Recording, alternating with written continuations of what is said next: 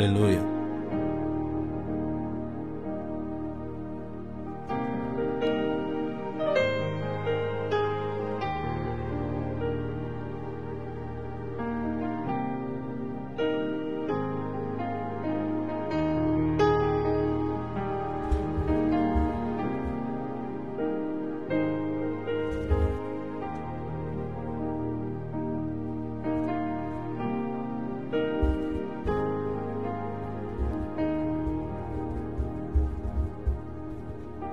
Hallelujah.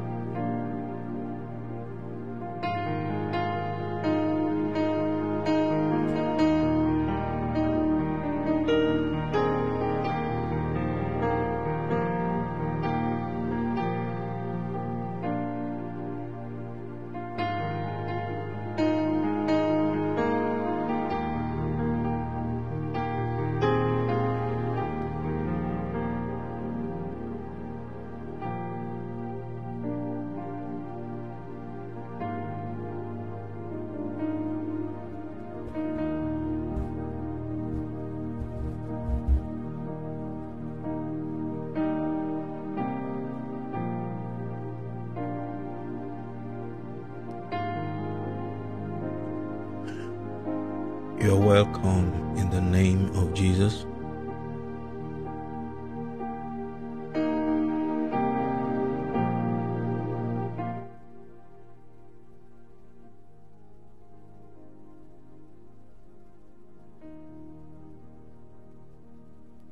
Praise God.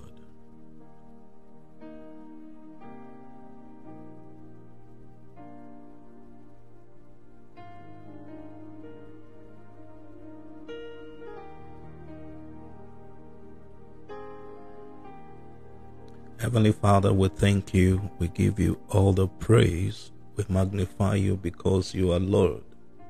Thank you for your hand upon us. Thank you for who you are and for the grace that has been made available for us in Christ Jesus. Thank you for bringing us into understanding of reality of your name. I pray today that you will open my tongue and anoint my speech, that I will be able to articulate your word for divine distribution. Anoint my tongues, open my eyes, and let me speak beyond what I know. Let me move into the revelation of your word so that your people can be blessed. Thank you, Heavenly Father. In Jesus' name we pray. Amen. Right. You are welcome to day 15 of Apostolic Global Teaching. These are 30 days appointed, set apart by the Lord for equipping of the saints and then for the edification of the body of Christ. You are welcome if you are watching me. Let me know where you are watching from, and I also want you to help me share the video, the live broadcast on your page, so that we can have an extensive coverage of this broadcast to the benefit of people who are not part of our friend, but since they are part of your friend, through the sharing of the link, they can also partake of today's blessing. Amen. All right. One of the things I want to say is all this teaching are also available on my YouTube page at Reverend Paul Olaniyan. You will find this teaching there. And so you can subscribe to my YouTube page, and then you can also receive notification. As time goes on, you can receive notification of the new video teaching and then inspiration. We are in the days of the diversity of the Spirit. We are in the days that the Holy Spirit is equipping people for the work of the ministry, and those who are called must get equipped and serious with the call of God upon their life so that they can be fit for master's use. Not just being used by master, you must be fit. And one of the things that keeps you fit is being equipped with sound word, sound knowledge, and sound teaching. God bless you real good. I want one of the people watching today to help me highlight today's teaching. And if you follow me on my Facebook page, this is today's Thursday, and I will be teaching on a subject called faith in the finished work of Christ. Faith in the finished work of Christ. Faith in the finished work of Christ is our subject for today. Let's look at Matthew chapter 11, verse 28. We're going to read a few scriptures today. If you have a notepad, you can also take notes or write notes. Inspired utterances can also be journal, so that you can go back to those journal and then get blessed. All right.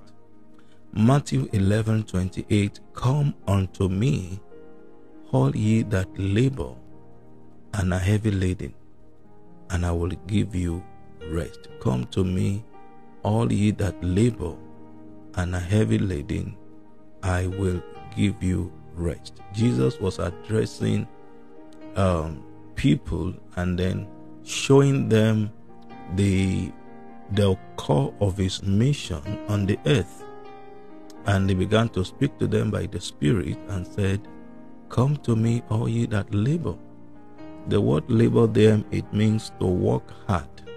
Those who are toiling, those who are weary by the reasons of labor, those who continually to toil without result.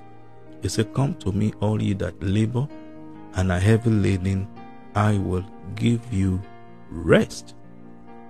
So Jesus gave a promise to those who come to him, and what Jesus promised them is rest.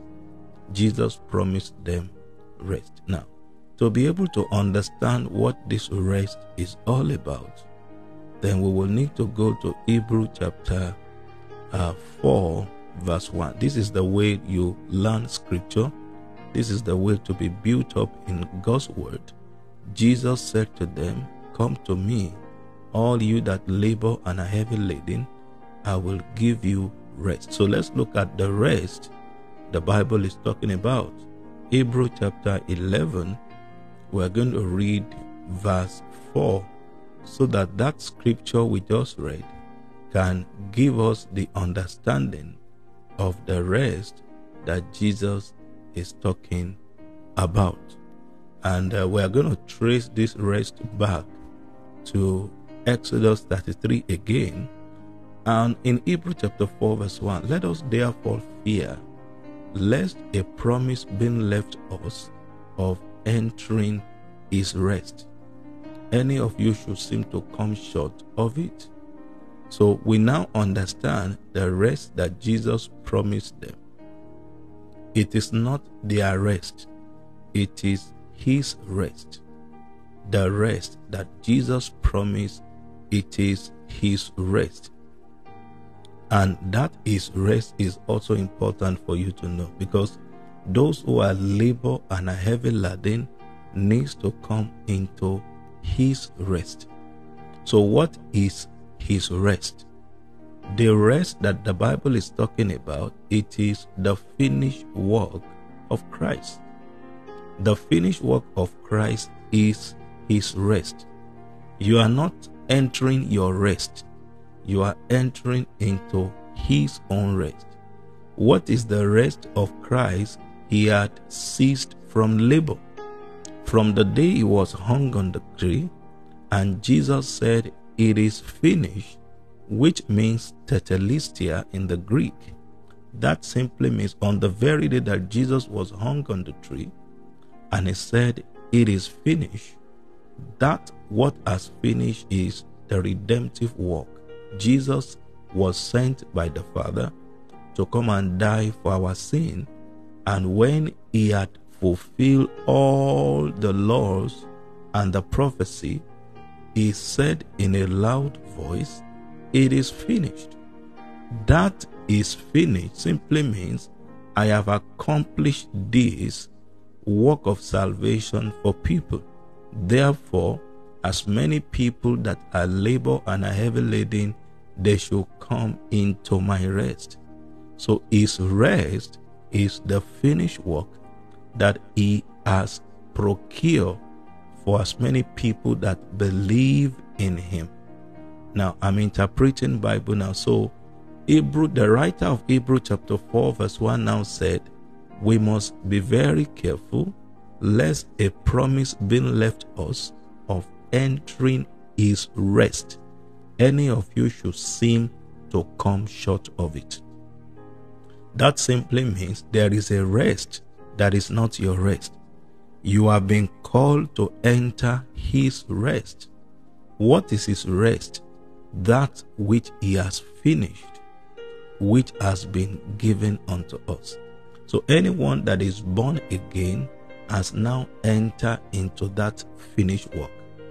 The finished work of Jesus is the work of redemption, that which he went through to procure salvation for us. That is what is said on the cross, it is finished. And because that work has been finished, we are now called to enter into the harvest of what he has already done. And what is the harvest of the work? It is redemption. The provision of God, the sum total of provision of God for us can only be found in the finished work of Jesus. That simply means when a man comes to Christ, he has come to inherit the rest that Jesus has procured for him, for those who believe. This is very, very important. If you don't forget, in Exodus chapter 33, when Moses said, if your presence does not follow us, we will go no further. God said to Moses, my presence will go with you and I will give you rest. I will give you rest. That rest is what we are now interpreting in Matthew 11 verse 28. Jesus promised them rest. It was a promise in Matthew 11:28 because he has not died and he has not resurrected to procure that salvation. Now that Jesus has died and he has resurrected, ascended to heaven, and is now seated at the right hand of God, he has ceased from labor because he has finished the work of salvation. Anyone that is born again must come into the rest that Jesus has procured. I hope you get that. Let me read further Hebrews chapter 4 for the purpose of context. Verse 2 says, for unto us was the gospel preached, as well as unto them. But the word preached did not profit them, not being mixed with faith in them that had it. For we which have believed, those of us who have believed, do enter into rest. As he has said, I have sworn in my wrath, if they shall enter into my rest, although the works were finished from the foundation of the world. So now, that which he had procured, which is his rest, those who believe have entered into that rest. So if you are born again, you have entered into that rest. That rest is the redemptive work has been procured. So nobody can purchase salvation by his own work. We are saved by grace through faith. Ephesians chapter 2 verse 10. For we are saved by grace through faith. It is not any man's work, lest any man should boast. Because that finished work of Jesus was carried out by Jesus, nobody can boast of his salvation because it has been accomplished by the redemptive work. So all what the Bible asks you to do is to believe in the finished work of Jesus, then you enter into his rest. Entering his rest, it is by faith, through faith. So Jesus has made grace available, but by faith we have access into the provisions of grace. The provisions of grace, they are the benefits that the grace of God makes abound in our lives, and through faith we come into the experience of that abounding grace of our Lord Jesus Christ. So you need to understand this, very, very important. Now I want us to read further because I want you to have the understanding. Let's look at John chapter 6 verse 29. Third scripture, John chapter 6 verse 29. I want to do this expository teaching, John 6 29. It's going to be a blessing to you. Jesus answered and said unto them, this is the work of God, that you believe on him whom he hath sent. The work of God is that you believe on him whom he has sent. So when a man believes in Christ, he has access to the rest that Christ promised us. That rest is entering into the provision that the death and resurrection of Jesus has made available for us. Don't forget that everything you need, 2 Peter chapter 1 verse 3, is divine power has made available unto us everything that pertains to life and godliness. So when Christ died and he was raised back from the dead, the entire provisions of God for humanity has been procured through the death and the resurrection of Jesus Christ. So nobody comes to God and then the Father will in no wise cast him away. There is no such that the Father will cast away, because Jesus made a provision for our reconciliation, for our redemption, for our regeneration, for our sanctification, for our adoption, for our justification, and for our glorification.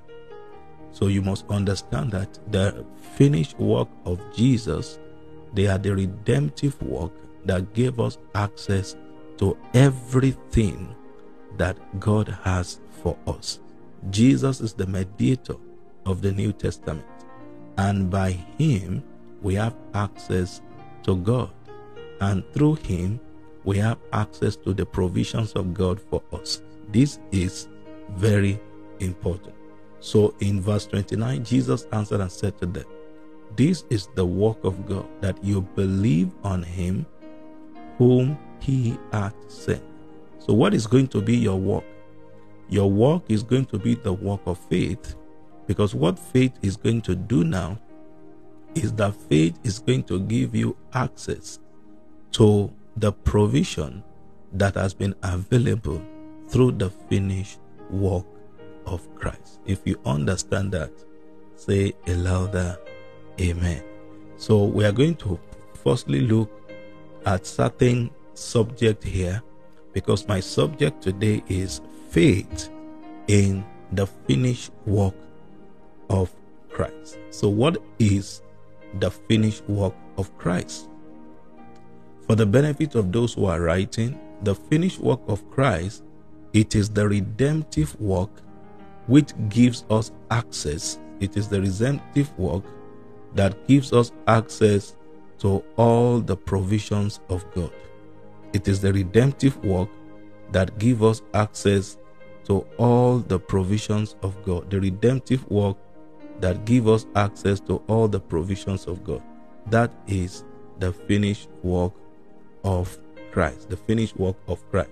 It gives us access to all the provisions of God for us in Christ Jesus. Hallelujah. We need to understand this. Very, very important. Is important we understand this. Hallelujah. Okay. Glory, glory, glory be to Jesus. Okay, let's just one more minute. So the finished work of Jesus is the provisional work that has been made available for us in Christ Jesus. Finished work of Christ. It has been available for us before the foundation of the world. But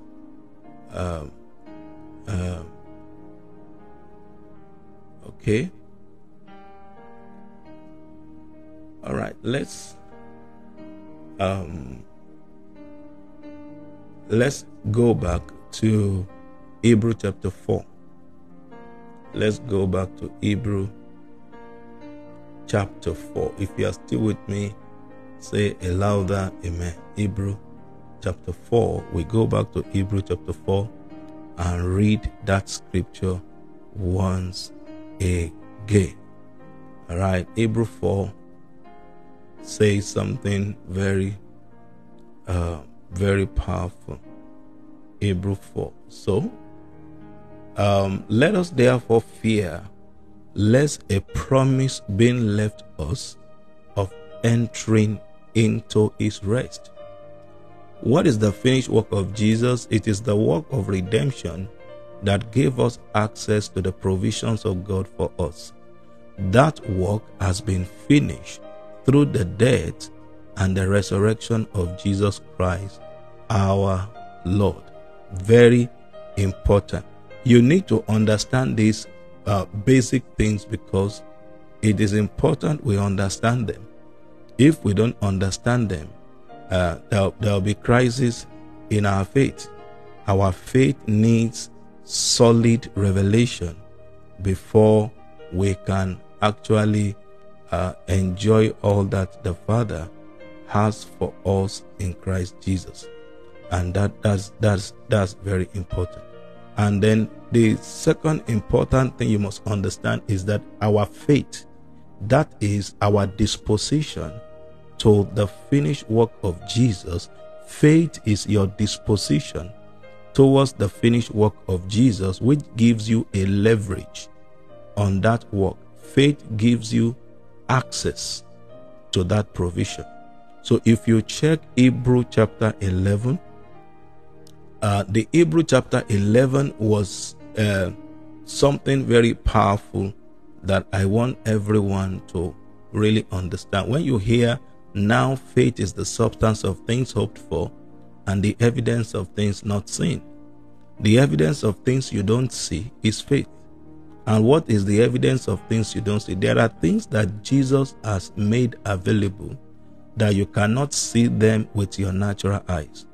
For example, he was wounded for our transgression, he was bruised for our iniquity, the chastisement of our peace was upon him, and by his stripes we were healed. You must understand that you may not be able to see the healing, which is the provisions of God from the physical eyes, but the evidence of things you don't see that you have already perceived in your spirit, it is faith. So what that faith does is that the faith gives you access to the abounding grace of God, because Jesus' death and resurrection makes the grace of God available. Which grace? Grace that obtains forgiveness, grace that gives us access, grace that gives us boldness, grace that gives us confidence, grace that positions us with God, grace that gives us position before God. The grace of God gives you position. It gives you access. It gives you a seat. The Bible says we are all seated with him in heavenly places, far above principalities and power. So the grace of God gives you access to all the provisions of God. The grace of God gives you position. The grace of God gives you boldness. Let us come boldly to the throne of grace that we may obtain mercy and find help in time of need. So grace gives you boldness, gives you access, gives you position. The grace of God also gives you confidence. That grace gives you leverage. By grace you are saved. The grace of God brings you justification. That grace is available. So when the grace of God abounds, then faith takes advantage and it takes over that which the grace of God has made available for you. So the Bible now says, now faith is the substance of the things hoped for, the evidence of things you don't see. The things you don't see physically, it has evidence. Where is the evidence of the things you don't see? The evidence of the things you are hoping for that you don't see abounds in Christ. The evidence of things you are hoping for that you don't see functions and lives in Christ. Because the Bible makes us to understand His divine power has given unto us all things that pertain unto life and godliness. So what the grace of God makes available, those are the benefit of the redemptive work. Then our faith becomes the evidence of the things you don't see. I hope you are getting my teaching. Our faith becomes the evidence of things you don't see. You don't see. Your healing has been procured. Your healing has been paid for. The evidence of the healing that you have not seen manifested in your body is the faith. Faith will always produce evidence of things you do not see. The things you do not see are real, but they only abound in the spirit. The things you do not see are substance, but they only abound in the spirit. The thing you do not see are real, and the only substance through which you can contact what you do not see is faith. So Bible faith is defined as the evidence of things you don't see. Because those things you do not see, they have evidence. And the evidence of the things you don't see only exists in faith. It is only in faith you can see the evidence of your healing. It is only in faith you can see the evidence of your deliverance. Before you take the physical delivery of those things, the eyes of faith always perceives the provisions of God with spiritual sight. So Paul the apostle said to the church at Ephesus that the Father of our Lord Jesus Christ will grant unto them the spirit of wisdom and revelation in the knowledge of Christ, the eyes of your understanding being enlightened. My prayer for you today, in Jesus' name, you will take delivery of the things that you do not physically see. So the position of faith is that faith is the disposition of believers towards the provisions of God. The attitude, the character, the perception, the conviction you have about the provisions of God, that you have not taken the physical delivery, but you believe those things exist, and therefore your perception about those things are tangible. The Bible says faith becomes the evidence of things you do not see. If you come to God and you ask God for forgiveness, how do you see forgiveness?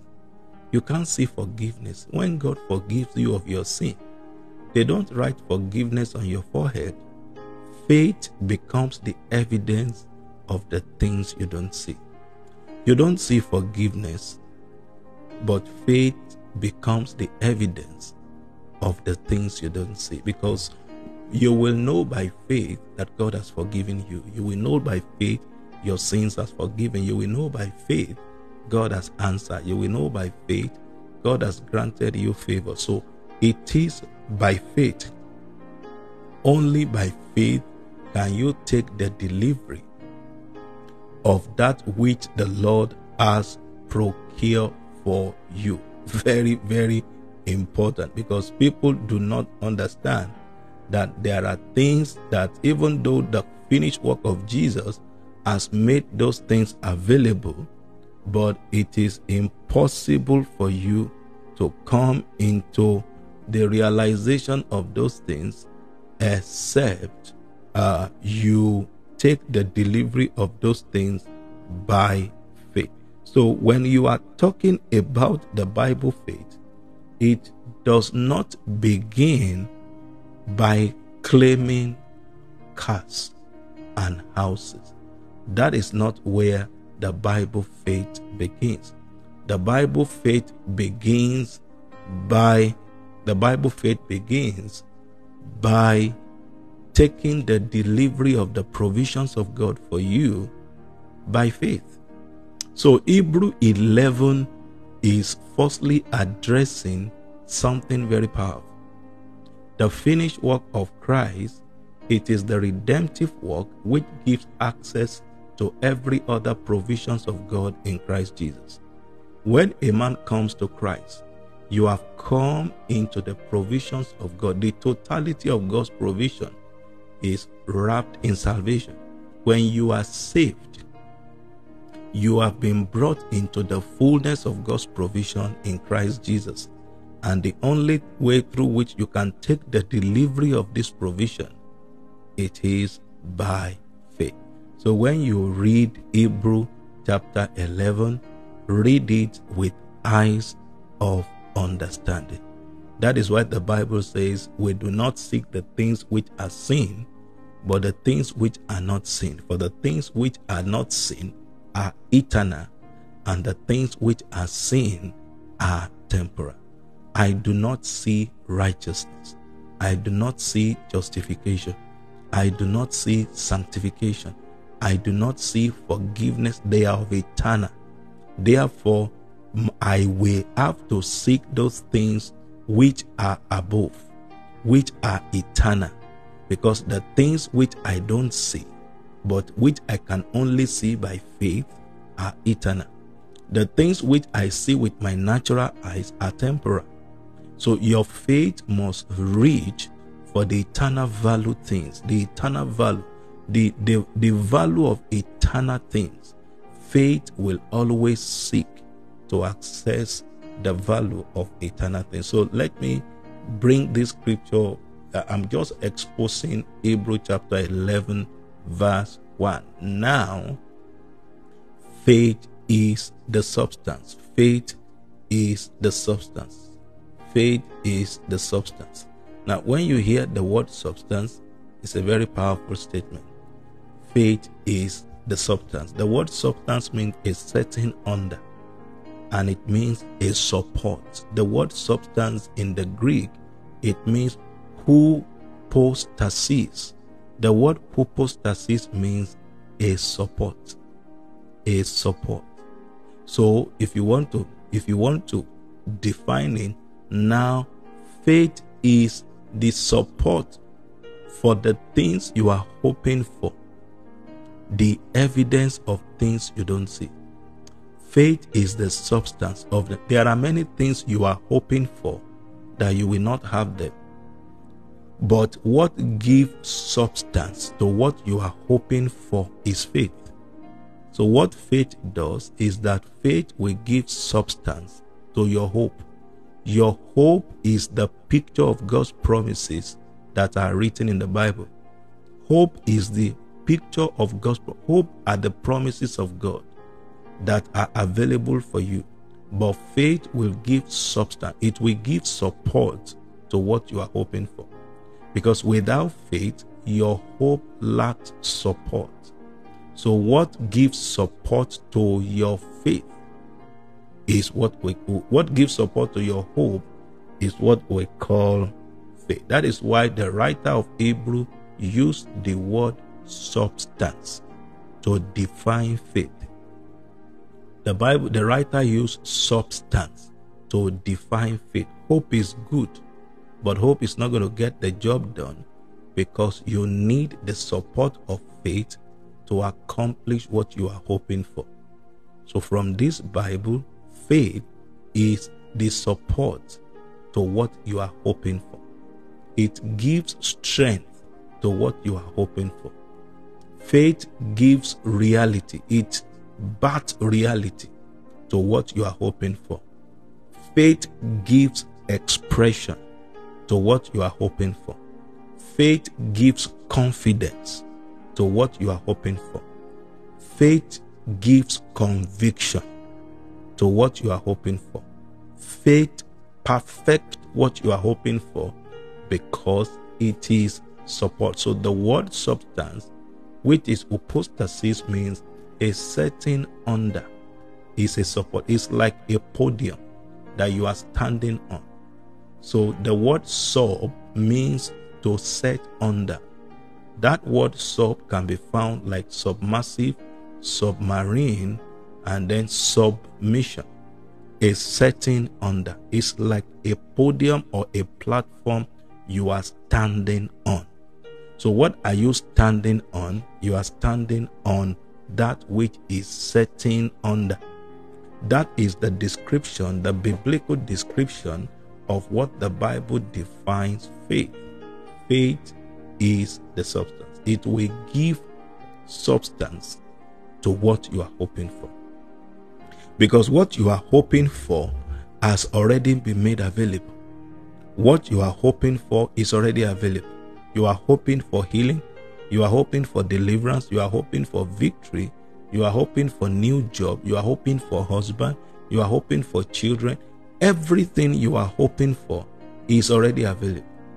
But what gives substance, what gives expression to that what you hope for is faith. So the finished work of Jesus, it is the redemptive work of salvation which gives us access to all the provisions of God. And because these provisions of God are already available, it is your responsibility to develop your faith to be able to access everything. I hope you get that. If you get that, I want you to say, Reverend, I understand that. Now, if you read further this Hebrew 11, you will find out that the Bible also calls it the evidence of things you don't see. Now, this is where it is very, very important, because there are some things that you will not see with your physical eyes. How do you know God has forgiven you when you commit adultery? It will not be written on your forehead that you are forgiven. The evidence of the things you don't see, faith is going to produce the evidence. Faith will produce the evidence that your sin is forgiven. Faith will produce the evidence that your victory has come. Faith will produce the evidence that as regard what you are praying for, it is done. The evidence of the things you don't see can only be guaranteed by faith. Therefore, faith and the grace of God must connect together. The grace of God, it is provisional. Faith is dispositional. Every time you read about grace in the Bible, it is the provisions of God. But your disposition towards the provision is faith. So your disposition towards the provision may be bad. Just like the prodigal son, after he had wasted all his resources, went back to his father, and then the father took him back, and then the elder brother began to get angry. And he said, I am the only one who has been working. You have not even killed a cow for me. And the father made a statement, why are you worried? Everything I have belongs to you.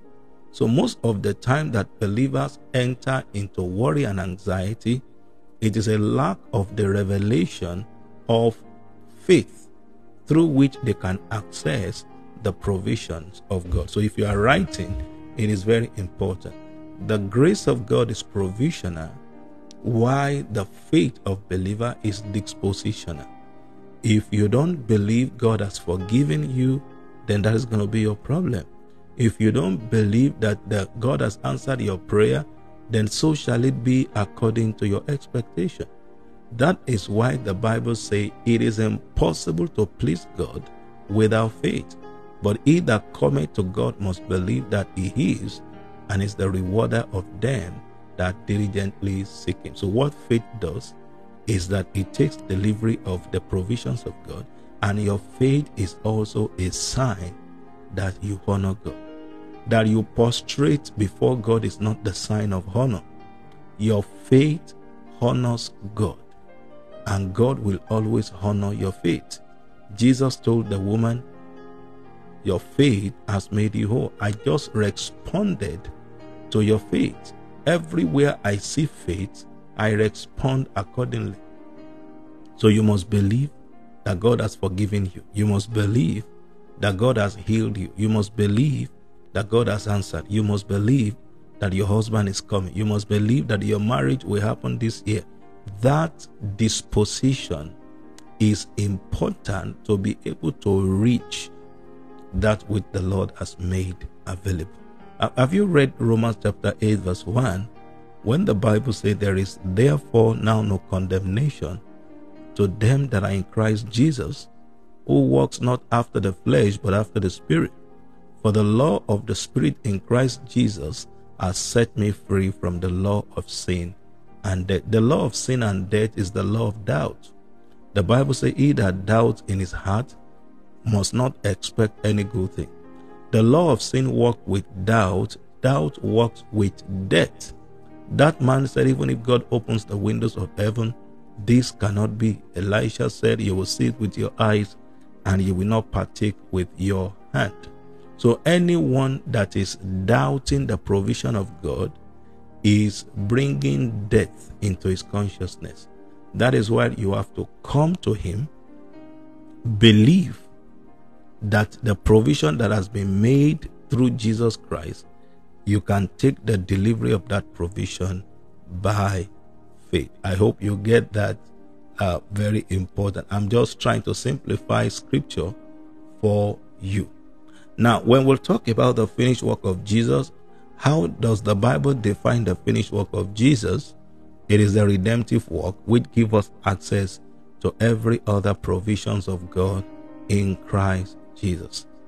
This means his work of redemption on the cross has given us access, or has given Holy Spirit access to regenerate. What is the difference between redemption and regeneration? Redemption is the accomplishment of salvation for our sin. Regeneration, it is the active work of conversion that is being done in us. Jesus, through his blood, we obtain forgiveness of sin. Redemption is the forgiveness of sin we have received. The forgiveness of sin we have received is redemption. But regeneration, it is the conversion that we experience in Christ Jesus. After our sin has been obliterated and we have received forgiveness of sin, the transformation that begins to take place in us, the salvation, the Holy Spirit is the one that bring us into salvation. We receive salvation by faith, but we come into the experience of that regeneration by the working of the Holy Spirit. So the Holy Spirit is the one that is working in us both to will and do of God's pleasure. So when the Holy Spirit came, he came to bring us to the practical side of the redemption. That is exactly what is in John 19 verse 30. So the finished work of Christ gives us access to his rest. In the Old Testament, all the high priests, there was no seat in the most holy place, because a high priest will have to come every year to perform atonement. The word atonement means the sin that God has forgiven at moment, because he can change his mind after one day.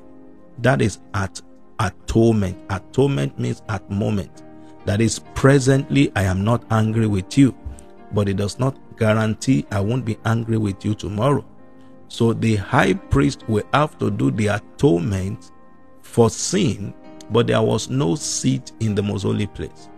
But the Bible said when Jesus offered himself, 1 John chapter 2 from verse 1, when Jesus offered himself as a propitiation for our sin, he became God's eternal sacrifice of acceptance, and therefore he doesn't need to die again, neither to perform that anymore. The Bible now says that Christ is now seated at the right hand of God. The signs that he has finished his work, that is why he is seated at the right hand of God. Jesus is seated because he has fulfilled every condition for salvation. Only what remains now is to believe, and your belief is acknowledgement of good things, confession of your sin, and confession of Jesus as your Lord and Savior, and believe in your heart that you are already saved. Your faith, which is the evidence of things you don't see, is going to produce an activation of the reality of those things that you have trusted God for. So believers need to understand this, very important. All right, so the finished work of Christ gives us access to his rest. His rest simply means we are entering into the benefit of what he has accomplished, for us. Therefore, we are ceased from our own labor to inherit the kingdom of God and salvation. Now, let's look at Ephesians chapter 2, verse 10. Ephesians chapter 2, verse 10. Very important. Let's go to Ephesians chapter 2, verse 10. For we are his workmanship, created in Christ Jesus unto good works, which God had before ordained that we should walk in them. Verse 8 says, for by grace are you saved through faith, and that not of yourself, it is the gift of God. Salvation is the gift of God that we receive through Christ Jesus. So the finished work of Jesus now means we are now entering into his rest, because that provision has been available. So by grace we are saved, not of works. And then we are entering into his rest, which also procure a seat for us in Christ. The Bible says we are seated with him in heavenly places, far above principality and power. And then we must walk in the finished work. Our work is W-A-L-K. We must walk in the finished work of Christ. What is the meaning of walking in the finished work of Christ? We must begin to walk in the truth of what Christ has made available, so that the Holy Spirit can help us to navigate the journey of life to eternity. So my faith is in the finished work. Now let's come back to Hebrews chapter 11 verse 1, which we call faith. Now, if you check 1 John chapter 5 verse 4, let's read 1 John chapter 5. We read verse 4. 1 John chapter 5 verse 4. What does the Bible say? For whatsoever is born of God overcome the world, and this is the victory that overcometh the world, even our faith. The victory that overcomes the world is believers' faith. What is our faith according to this scripture?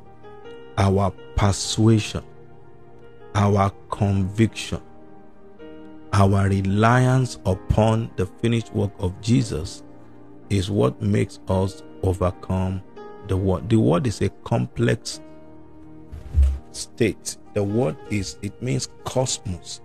The complexity of the word is in the lust of the flesh, the lust of the eyes, and the pride of life. Anytime we are talking about we have overcome the world, it's not talking about the infrastructure. It's talking about the expression of the word as the lust of the flesh, the lust of the eyes, and the pride of life. It takes faith in the finished work of Jesus to walk in victory over sin, sickness, and death. You will need to walk in victory over sin, over sickness, and over death. It takes faith, a complete reliance upon the finished work of Jesus to be able to overcome the complexity of the world. So the Bible says, whatsoever is born of God overcomes the world. And they say this is the victory. This is the substance, the victory, the evidence that give us that victory. And the Bible says is faith. Now, being born of God means being born again. If you don't want to use I'm born again, you can also say I am born of God. If you don't want to use I'm born of God, I am born of incorruptible seed, or I am a regenerated being, or I am saved. I've been delivered from the wrath of God to come. All right, so being born again is being born of God, being born of incorruptible seed, or being born of the Spirit. Understanding, very important. Now, on the subject of faith in the finished work of Jesus, you must also know that everything about faith, the Bible faith, will produce evidence. Everything about Bible faith will produce evidence. And that is why the Bible says that faith is the evidence of things you don't see. There are things you don't see, but they have evidence. Somebody say, how do you know you will not die young? And you tell them, I have evidence. And somebody said, what is the evidence? Because it is written in the Bible that I will not die, but I will live, and with long life will it satisfy me. The evidence will always come. So faith will always produce evidence. The evidence of things you don't see is what faith produces. The evidence of things you don't see is what faith produces. The evidence of things you don't see is what faith produces. Now, if you are checking your Bible, just say faith is the support. The word substance means a setting under, and a setting under means a support. Faith is the support to the things you hoped for, but it also produces evidence of things you don't see. You don't see forgiveness, but faith produces the evidence. You don't see justification, but faith produces the evidence. You don't see sanctification, but faith produces the evidence. Faith will always produce evidence that you do not see with your physical eye. So the delivery of the abounding grace of God, the delivery of those provisions, is what faith goes after. Don't forget one of the profound statements I made today, that grace is provisional, while faith is dispositional. Your disposition towards the provision of God is what faith is all about. So you must act as it has happened, because the Bible says it has happened. That is how to live in God. If you have sinned as a Christian, go back to God, confess to Him, and act as if you've been forgiven. The torment the devil brings to believers that fall into sin, it is the torment of guilt and condemnation. But what faith does is that faith gives you the evidence of forgiveness that you have obtained, because the devil will keep bringing the evidence that your sin has not been forgiven. So the evidence that your sin has not been forgiven, the devil brings guilt, shame, and condemnation. But faith gives you the evidence of things you don't see. There are things you will not see, but faith brings the evidence. How do you know you've been justified by faith?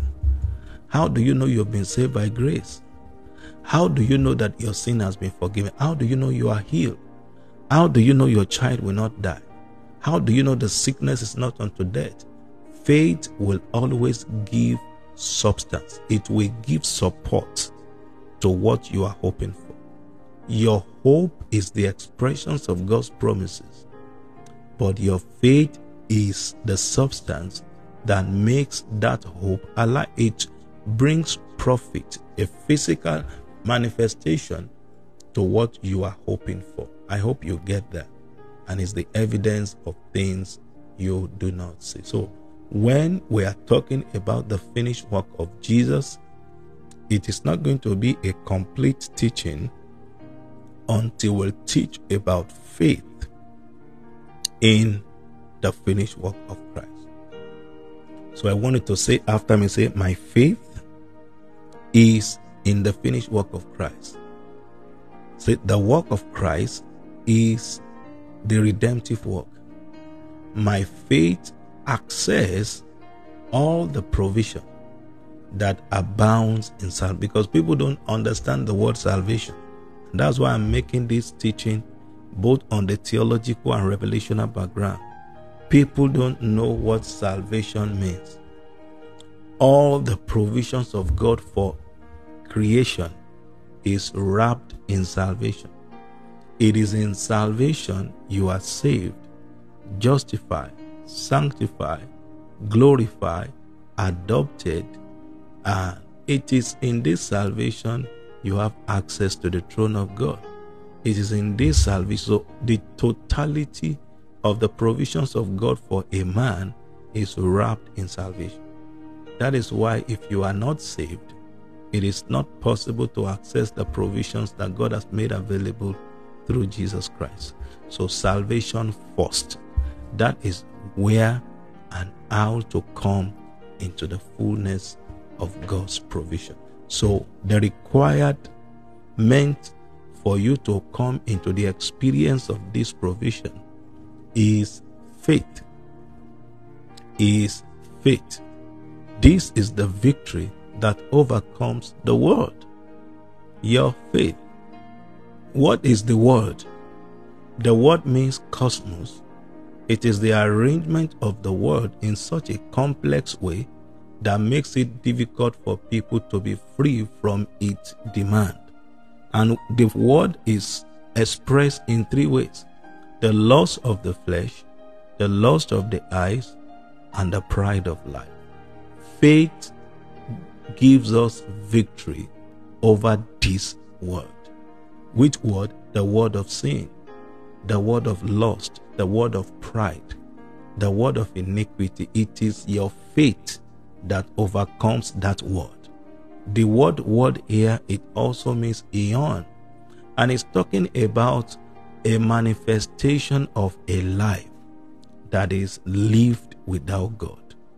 It is faith that gives you victory over such life, the life of no involvement of God. The life you've been living before you were saved, it is an independent life, life without God, life without godliness, life without salvation. But when a man, whoever is born of God, overcomes that word. Which word? This word of sin and iniquity, helpless and sorrow, addictions.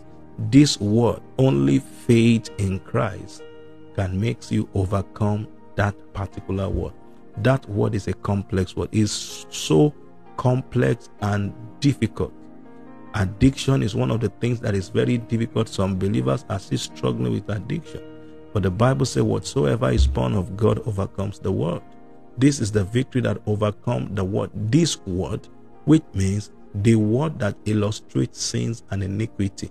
Only faith in the finished work of Jesus gives you victory over that word. Which word? The word of sin, the word of Satan, the word of sickness. Victory is through faith. Victory is through faith. So we have victory over sin by faith. We have victory over Satan by faith. We have victory over sickness by faith. We have victory over issues that are consuming. We have victory over the law of nature as occasion demand. Then we have victory over condemnation and guilt. The word is a system through which Satan imposes his desire upon people. Satan always wants to impose his reality upon people. Your faith will always overcome that opposition. The power that overwhelms creation, that made them subject to the desire of Satan, your faith will always overcome such opposition. That the greatest opposition you will have is to remain in a sinful condition. Your faith will always resist that opposition. It will give you victory over that opposition. And this is very, very important for everyone listening to me. It is very important. So you must understand. Now that I've explained Hebrews 11 verse 1, that now faith is the substance of things you hope for. If you check the word hope, it is in past tense in Hebrews chapter 11. Things you are hoping for, faith gives substance. The word substance is the word support, a setting under. It is like when you put a platform and you are standing on a podium. That podium is substance. That is the word setting under. From the word substance, we have the word submarine, submersive, submission. That which is setting under, that gives you a stance on it. That is why it is substance. That which gives you stance on a sub is faith. That simply means you will fall if you are standing on a shakeable platform. You will fall if you are standing on a rickety chair. The Bible now says what your hope is standing on. Your hope is built on nothing else. So what your hope is standing on, it is faith. Faith gives support to what you are hoping for. What is your hope? Your hope is the expressions of God's promises that is made available in Christ Jesus. The grace of God is provisional, but your faith is dispositional. That means every time you are hoping for something, you are hoping within the context of God's promises available in the scripture. For the Bible says, for all the promises of God in Christ Jesus, they are yea and amen. That is, God has said yes to that promise. Your responsibility by revelation is to say amen to that promise. So one of the ways through which you say amen to the promise is by faith. So faith is your response, your disposition towards the abounding grace of God. The grace has been available through the finished work of Jesus, but your faith is dispositional. It is your response to that provision, and your response to that provision will always determine what you are going to get. So the writer of Hebrew now said, faith is the substance of the things you hope for. It gives support to your hope. It materializes your hope. And that is not the only thing, the evidence of things you don't see. Because the things you don't see have evidence. The evidence of the things you don't see is in the Word of God and is in the realm of your spirit. The evidence of things you don't see is in the Word of God. The evidence of things you don't see is in the revelation that abound in your spirit. I know I don't have a car, but that car, I perceive it in my spirit. I know that healing is in the Word of God, but I perceive it in my spirit. So the conviction I have about that which I do not see is faith. So you cannot separate faith and grace. They are inseparable because the grace of God is provisional in nature, while the faith is dispositional. Now, we don't always have problem with the grace of God, but believer has problem with their faith. The grace of God is not controversial. What is controversial is your faith, because Jesus has come to make grace abound. The Bible says, where sin abound, grace did much more. The word abound is that you could find the evidence of the grace of God in the life of a man. For that by grace you are saved, and it is not through work, lest any man should boast. I hope you understand it. So your faith in the promises of God, you must have faith for all the promises of God. If that promise will not be redundant, you must have faith for the promises. You must have faith for the promises of God, which has been spoken to you by His word and in your spirit. There are only two sources of our faith. Our faith is in the word of God, and our faith is in what God deposited in your spirit.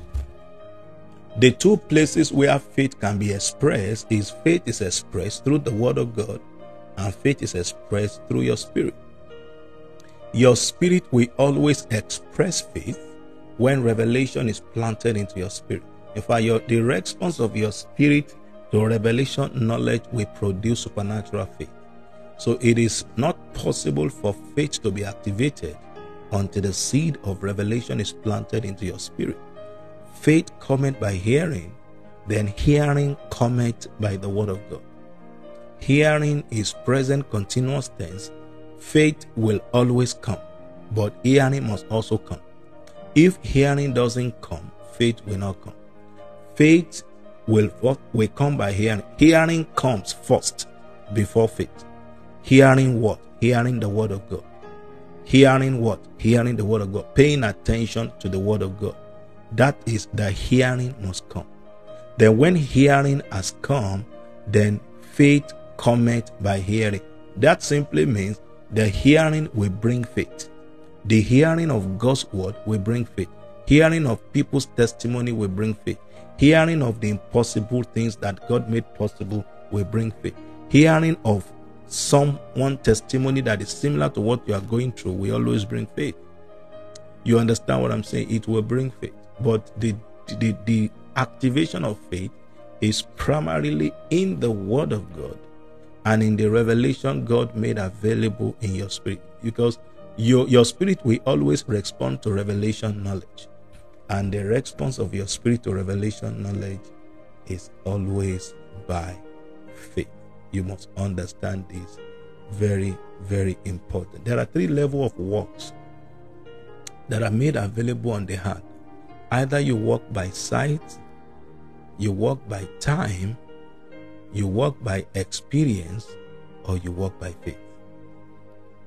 The highest work of a believer, it is the work of faith. Because the work of faith is walking by the Spirit. Faith is by the Spirit because it's the evidence of things you don't see. The things you don't see has evidence. So where does the evidence of the things you don't see, where does the evidence live? The evidence of things you don't see, it lives in God's word. And the evidence of things you don't see, it lives in your spirit. The evidence of things you don't see lives in your spirit. It is in yours. That's why a man of doubt, your faith is foolishness to carnal people.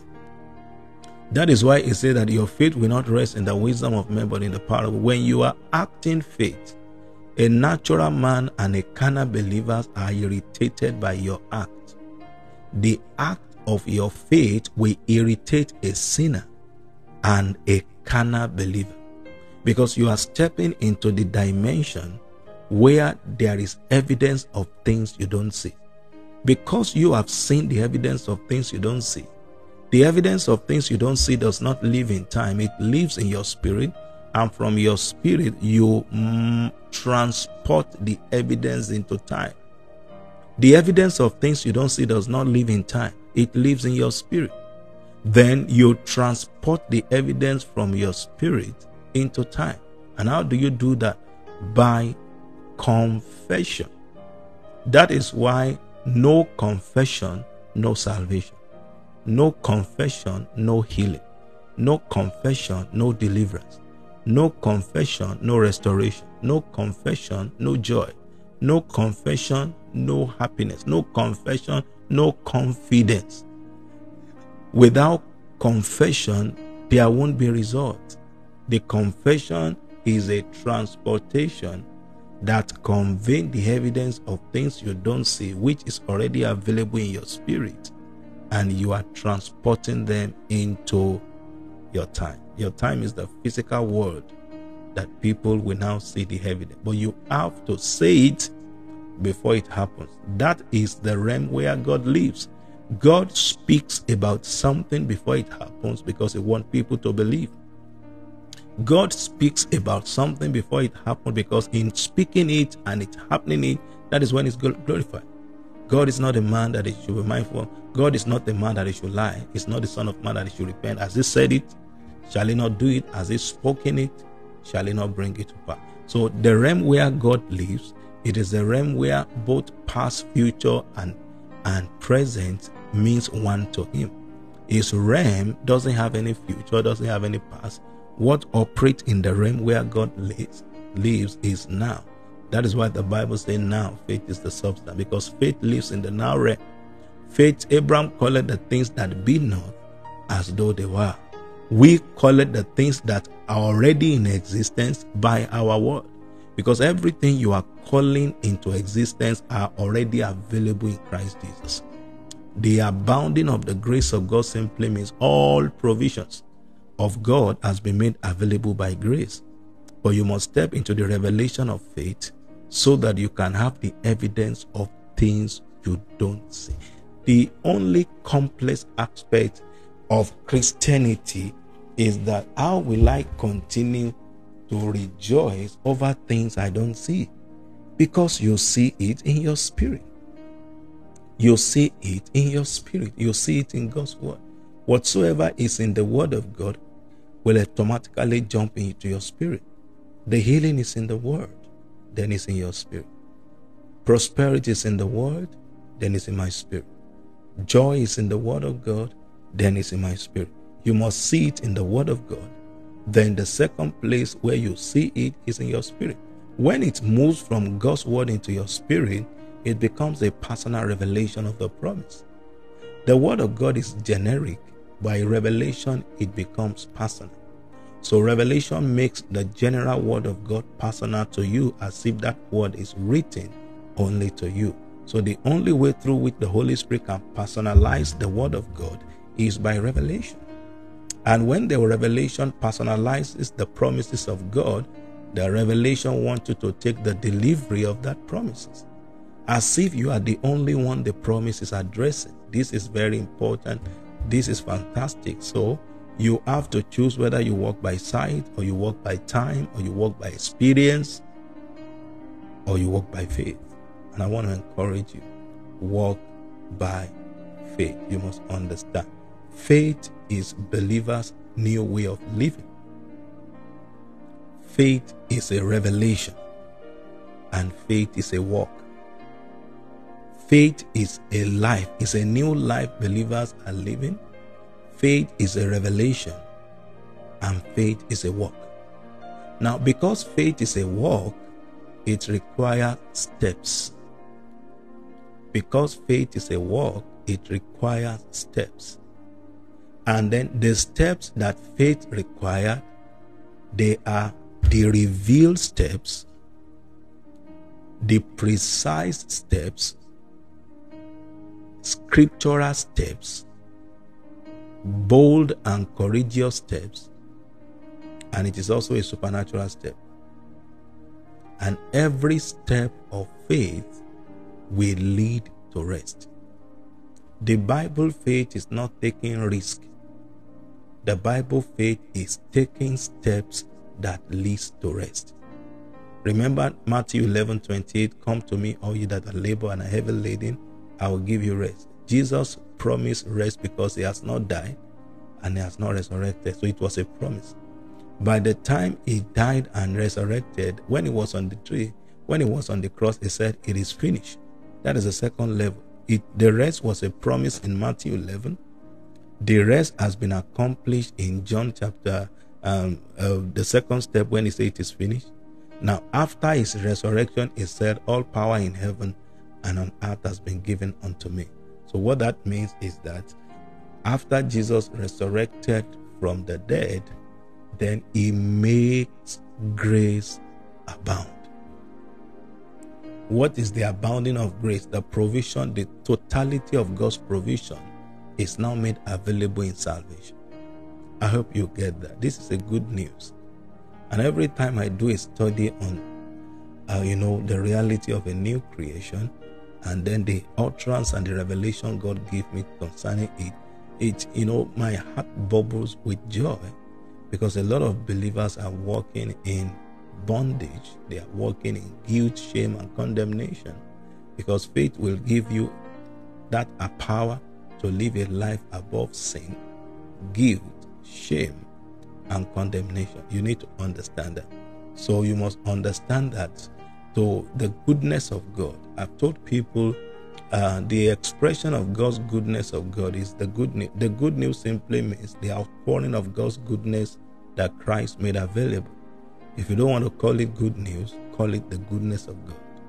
The goodness of God is the outpouring, the abound, the provision that God made available, that only in Christ you can take the delivery. Outside of Christ, the grace of God cannot abound. The grace of God abounds in Christ Jesus. And whenever you have faith, faith will always reach for the goodness of God. Understand that. Very, very important. Praise God. Now, let me close with today's teaching. I hope you are blessed. If you are blessed, say, Doctor, I'm blessed today. This word blesses my spirit. This is an exposition of God's word, and then it's a strength to those who are weary. It is strength to those who are weary. All right. If the Bible says faith is the evidence of things you don't see, that simply means the evidence exists, but you don't see it. The evidence exists, you don't see it. And you can only see the evidence through the eyes of faith. The evidence exists, the evidence is available, but the evidence is accessed by revelation, but received by faith. Now, note too what I want to say right now, very important. Faith gives you access to the provisions of God. The grace of God makes those things available. The grace of God makes those things available. Faith gives you access to those provisions, but the end product of faith is not just access, it is to receive. So everything that God has made available in Christ Jesus, we must have the revelation to receive them, because they have been given. The Holy Spirit has been given. Healing has been given. Deliverance has been given. Prosperity has been given. Good health has been given. Good life has been given. Long life has been given. But the revelation is the revelation to receive. So when you are teaching the Bible, you teach people more to receive. We are not laboring to receive.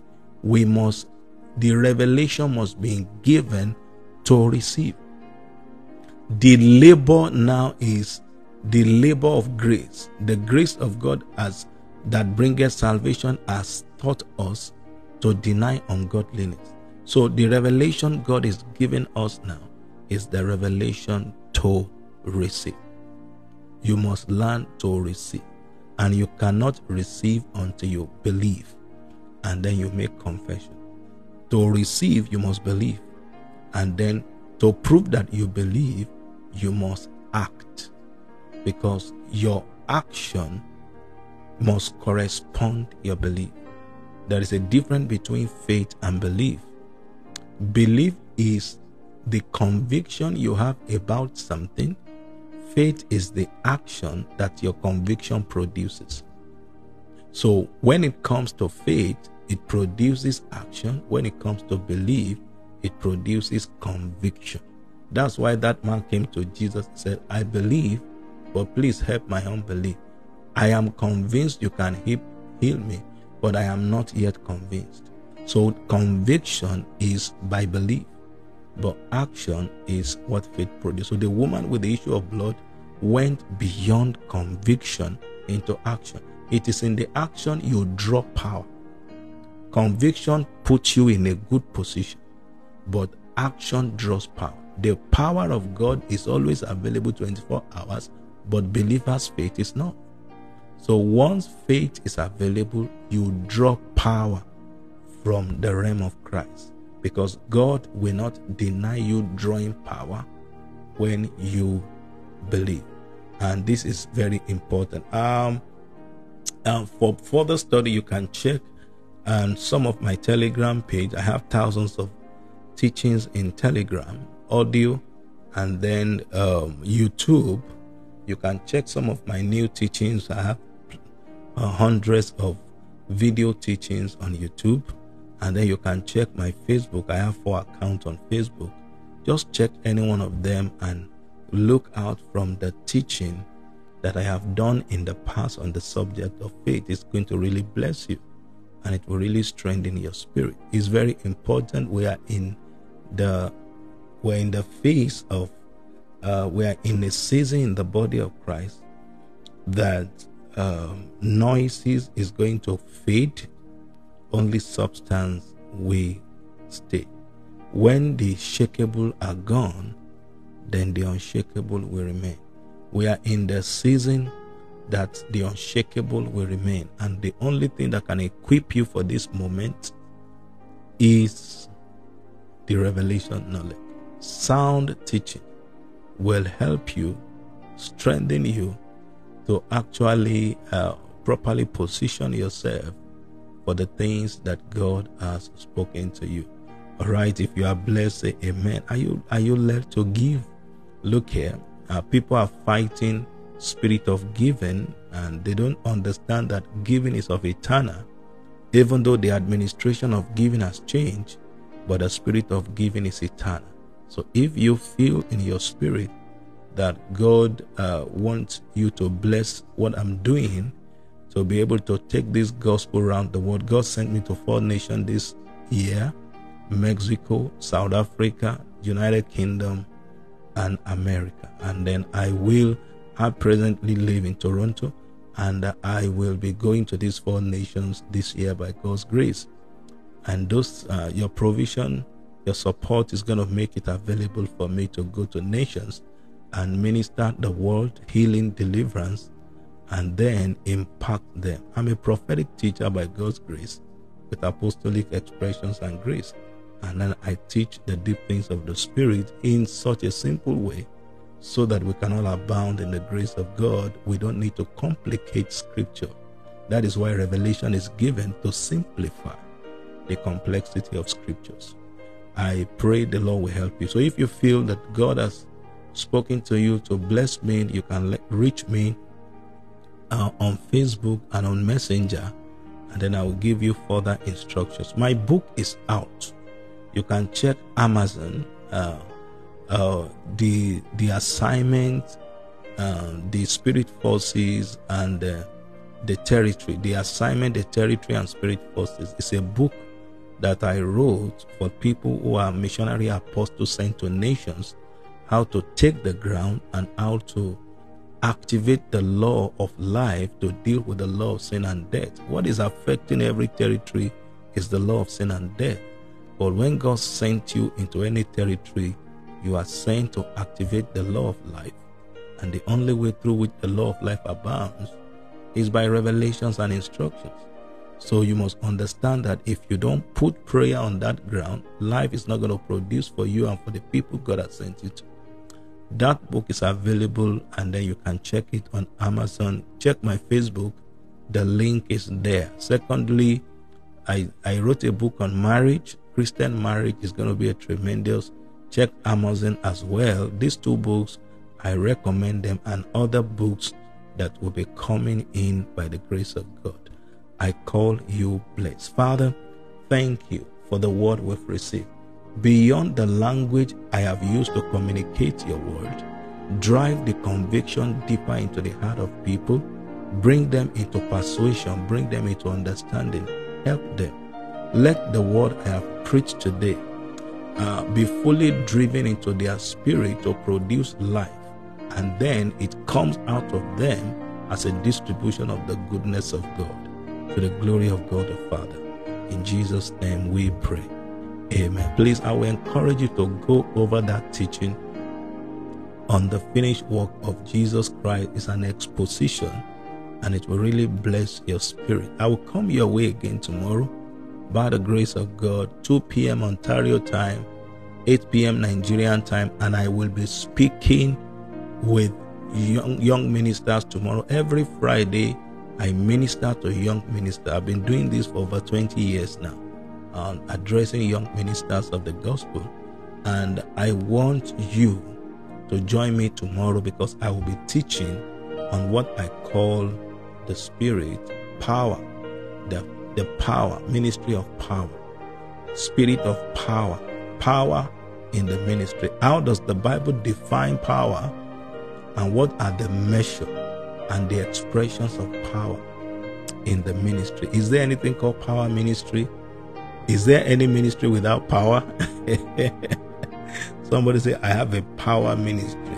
The Bible says gospel is the power of God unto salvation. Anyone that is preaching the gospel is administering this by the power of God.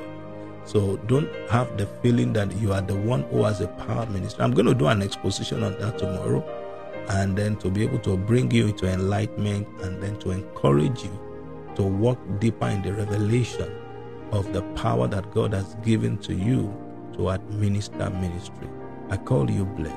I will leave you with this worship song, 1 minute, and then we'll come tomorrow. I get refreshed every time I preach the sound word of God. It gives me joy and courage that the future is bright. God bless you.